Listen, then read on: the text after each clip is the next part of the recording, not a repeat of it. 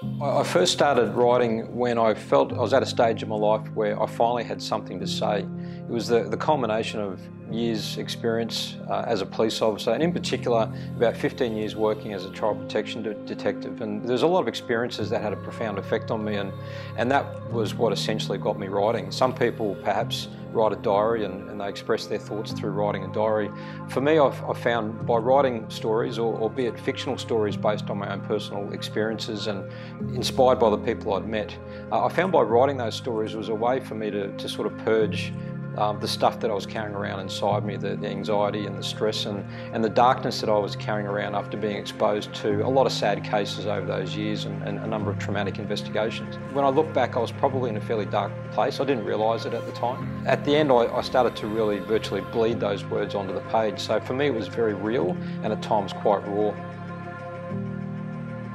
When I first started writing, I didn't really have a long-term plan, and to be honest, I wasn't really sure why I was writing. I was significantly affected by a particular homicide investigation, and that's what inspired me to start writing.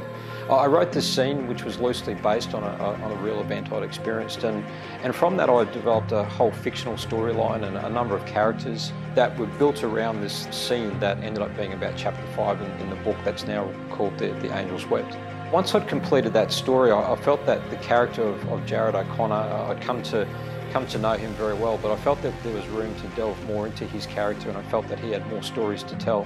So from that, the sequel was born, and I wrote the second book in fairly quick turnaround after the first book was written. It was actually a number of years later that I wrote book 3, and book 3 tidied up some loose ends from book 1 and looped back to book 1. So when you read the 3 books in sequence, you'll see that there's a common thread that goes through all 3 books. My writing is brutally honest. When I write, I delve into the best and worst in human nature. I'm writing from my own personal experiences as a police officer, so readers will see a perspective told through the eyes of an authentic and relatable detective.